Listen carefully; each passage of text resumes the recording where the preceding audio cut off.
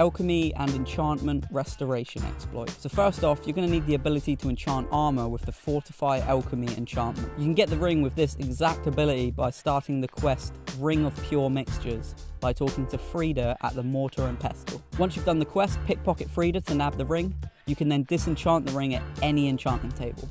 Now, enchant a helmet, braces, a necklace, and a ring with Fortify Alchemy. Now equip all of them. You'll also need an alchemy level of 40 so that you can upgrade the alchemist perk to level 3. You can get the physician and also make sure you have benefactor. So now you're ready to do the glitch. Head to an alchemy lab and craft a Fortify Restoration Potion. For this you'll need 1 Longfin and 1 Cyrodiilic Spadetail.